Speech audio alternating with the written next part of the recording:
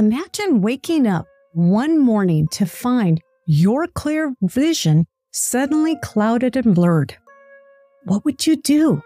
Stick around and I'll tell you how a scare like this turned into a lesson in patience and self-care. Last Tuesday, my right eye began to hurt and I noticed my vision was slowly getting blurred. Since eye problems run in my family, I didn't take any chances. I rushed to urgent care, terrified I was experiencing a retinal detachment. After getting front row seats at the ophthalmologist's office and undergoing several scans, the diagnosis came in. Not a retinal detachment, thank goodness, but a posterior vitreous detachment, PVD. Ever heard of it? Me neither until that day. I don't know about you, but hearing PVD was just as scary as the symptoms. My perfect 20/20 vision dropped to 20/50 in what felt like minutes. And here's the kicker. There's no quick fix. I was told my vision might improve within a few weeks or even 3 months. But that's not the end of the story. I had to leave with more questions than answers, waiting on tests that could not be done that day. How do you think I handled that uncertainty? Keep watching and I'll reveal how this moment became a moment of true grace. Why am I sharing this with you on Create the Best Me?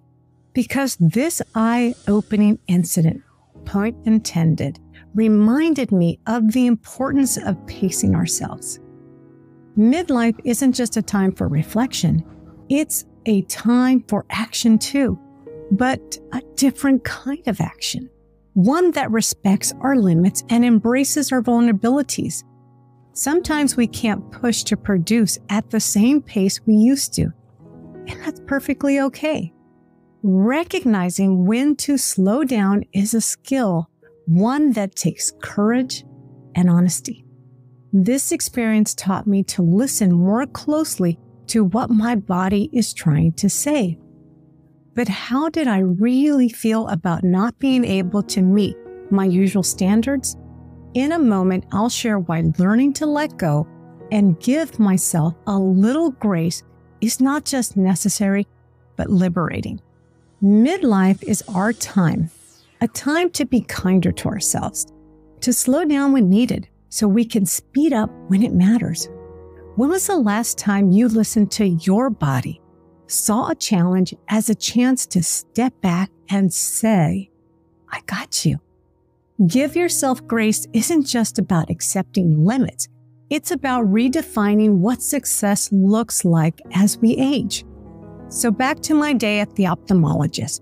There I was, faced with a potentially months-long recovery for my vision, yet strangely at peace. I had embraced the unpredictability with calm I never knew I had.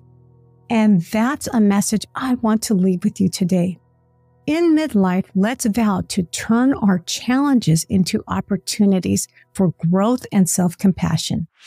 For a copy of today's show notes or transcripts, head on over to createthebestme.com/EP079. Yes, this week I only have show notes instead of my traditional blog post.